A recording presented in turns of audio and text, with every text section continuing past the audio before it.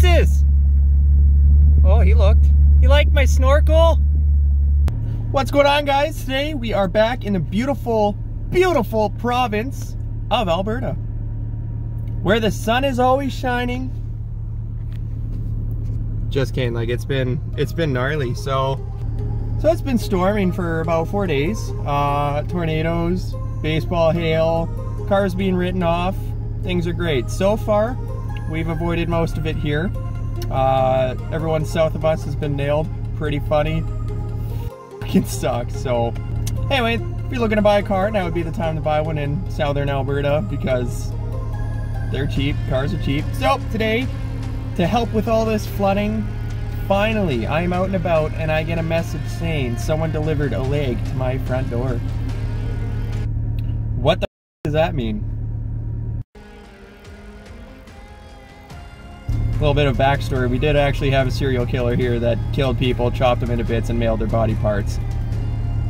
Probably somewhere in that sentence, frowned upon to put it on Facebook, YouTube, and Instagram. But we're gonna do it, so anyway, keeping that in mind. Pretty sure I know what it is. Pretty sure it's for the Jeep. It's gonna help with all the flooding. You get what I'm saying? So now for my Jeep that has about a 6-inch lift, 35-inch tires, we are getting a Snorkel, and it's been in the mail for 3.5 months. Didn't think I was actually ever gonna get it. Like, I ordered this before we got shut down for COVID, which is also another thing you can't say on any social media, which is, figure that one out. So I've been waiting for a long time. So we got this. Hopefully we got some other things. That'll be our spring transformation. I gotta do some repainting on it and then we're good to go. So let's get home. It's supposed to rain pretty much for the next week straight. So let's start throwing parts on our good old-fashioned Army Jeep. You're gonna make it, buddy. Buddy's struggling to cross the road. I'm rooting for him. Anyway, catch you back at home. Alright guys, so we're back home. Did a little bit of an unboxing. Had to do it off camera to make sure it was not a leg, in fact. Also ripped my thumb open, so we're off to a good start. So, it's everything that's in the Snorkel kit. So, these two pieces are gonna go for the air box on the inside, hardware bag, Snorkel itself, and terrible cutout thing that really doesn't line up well. So, crossing our fingers here. So as far as the So for the Snorkel hardware, we're gonna have these studs that we're gonna thread in. And then we're going to use fender washers and nylock nuts on the inside of the fender. That's going to secure it. I believe you could just barely use a 3-inch hole, but we're going to go 3.5. Once again, we have no instructions, so kind of crossing our fingers here. Then we got a couple bolts up here for the upper support bracket, some clamps and other goodies. So it's everything we're going to need, I guess. Now, today's already going off to be a terrible day. This cutout really doesn't line up very well.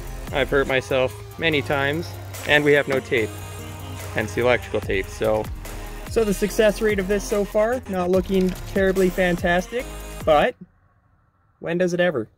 It did stop raining, and now it's getting sunny, now it's super humid, so we're gonna try. There's some gnarly clouds coming again, so we're gonna try and get this filmed before it starts raining, at least get the Snorkel mounted. So I'm gonna go get a drill, figure out what sizes, start popping some holes in the fender, and there's no going back. So if you have a really nice looking Jeep, this would be nerve-wracking.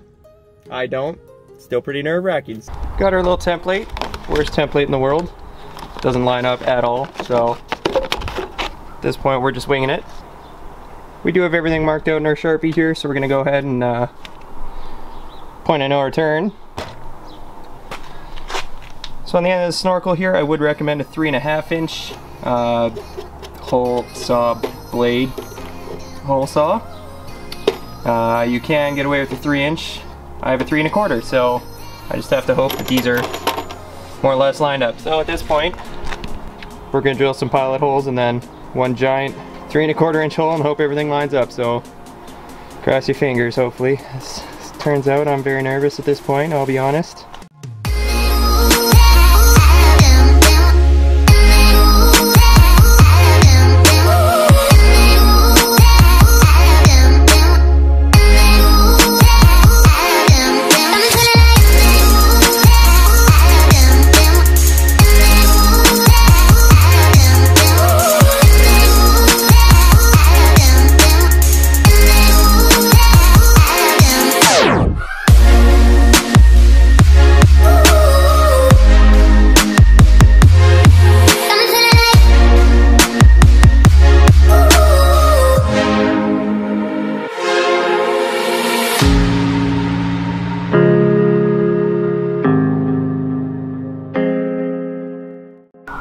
So we went ahead, we threw the upper support bracket here on the pillar. Now I know a lot of people will actually tuck it under this weather stripping and bend it, but didn't want to deal with that today. This is strong enough, and if I need to patch holes, I'm good at that. I can just weld it up, repaint it, so not too concerned. Can't see if it's focused or not because it's bloody bright out, but I did put some sealant on these just to prevent any water from running down this upper pillar here, so will I do anything? I don't know. I gotta clean these two off here, I just did. So at this point we have the upper mount, we have the holes here drilled, we have our giant hole drilled. Throw it in, start buttoning it up, get it in place, and then we can start with our airbox mod. So go ahead, throw you guys on a tripod, start tightening things up.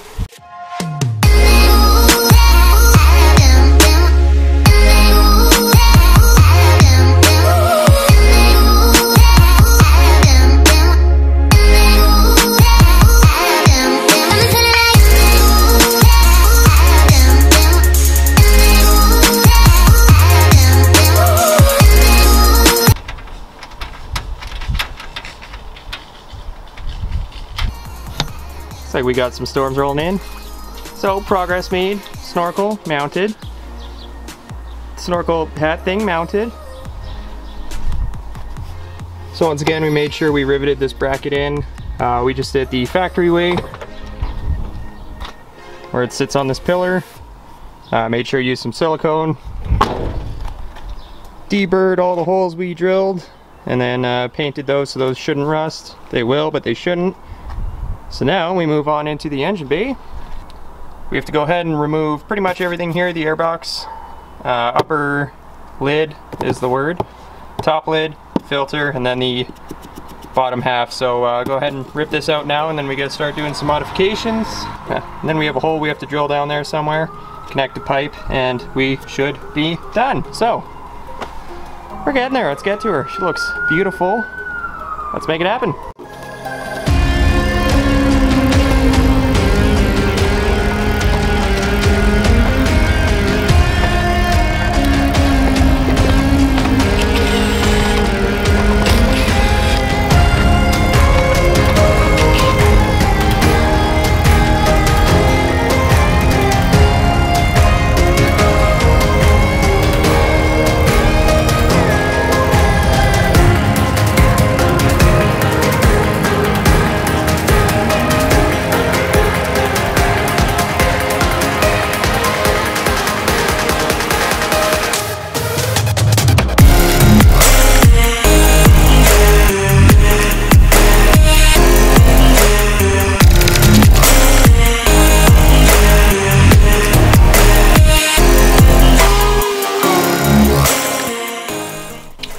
Guys, we've been busy, so just chop this chunk off, which usually sits like that, I believe.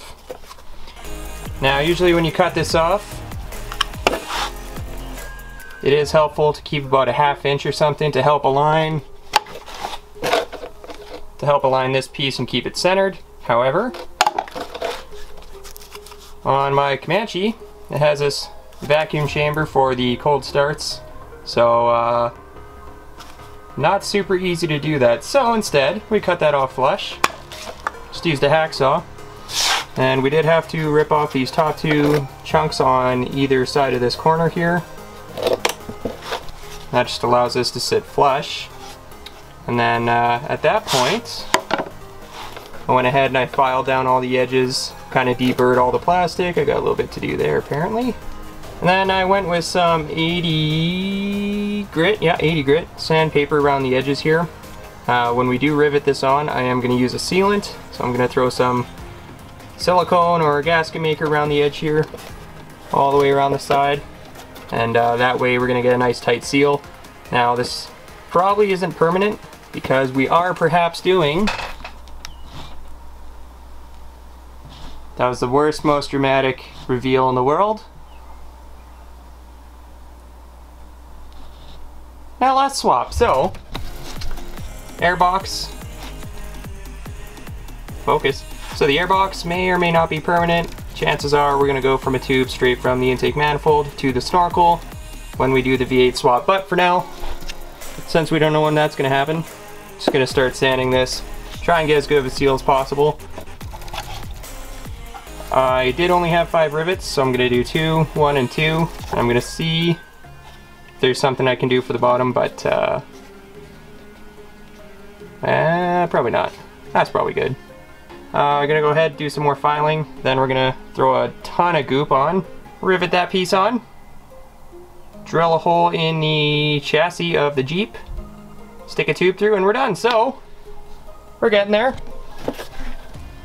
Good opportunity to clean this out, and I think I have a filter somewhere I might replace, but we'll see what happens. So, throw some rivets in, throw this in the Jeep, Snorkel. So, she looks beautiful, spoiler alert, let's get going.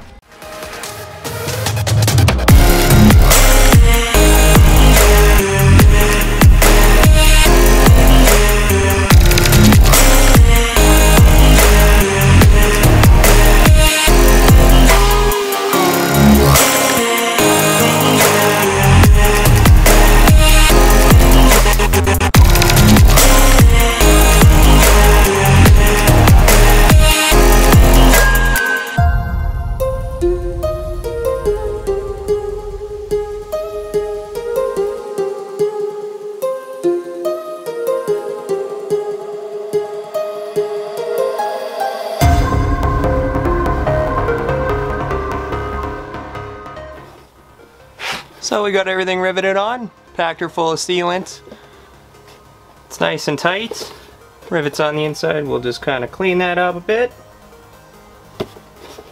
Boom, airbox modified. And I'm looking past the camera and it looks terrible outside. So we may or may not have missed our chance to film outside, so I'm not gonna stop because we're so close. Chances are it's gonna flood anyway, so I'm gonna go ahead, jump out there, drill that hole for the airbox. I'm not gonna risk my brand new camera, so I'll leave you inside, but I'm gonna go drill that hole. That's pretty much our last step. Reassemble our airbox and then put that tube in, and we're pretty close. So hop out there, try and do this before downpours, and then I'll update you guys if I have a chance. Shocking, it's raining, so not using a good camera, but got her in. Drill the hole straight down. You can see her sticking out here. Now there are other ways that people route this where they'll make it come out the side here or something else that's clever. Kind of not ideal to have a tube come out, turn, come up and around because tire clearance, so not recommended. That sounds terrible. Not recommended, but it's how the kit is, what we're gonna do. So we're gonna take our cute little tube here, throw a hose clamp onto that, run it up and inside the fender. And on the inside of the Snorkel, right there, hose clamp number 2. So we'll go ahead and throw this in quick. Hey! Hey gooses! Oh, he looked. You like my Snorkel? Hey gooses, you like my Snorkel? Is someone working its ass or is it hurt? Alright, well, we leave the gooses alone, they'll leave us alone. Heads up, buddies, it's gonna storm. Yeah, it's gonna storm. Alright, anyway, Jeep things. Let's go test her. Woo! Well, guys, we just finished up, we got it on, and it looks beautiful. So, it's gonna be my first time actually taking a look from it standing back. Not working on it. Yep, those are the words. So, let's see if I've ruined it. It's already dirty, right on. Oh, damn. Oh, that looks good. It's not bad. Oh man, I'm happy. So about $150 Canadian. It took damn near 4 months to get here, but I think I'm pretty happy with that. I'm happy with that. So, beautiful weather. As always, wind's coming in. Snorkel, Jeep Comanche. It's missing something right about there, I'd say. This next episode, we do the roll bar, possibly some roof lights. So, see you guys then. Thanks for watching. Tornado number 3 today. See how this goes.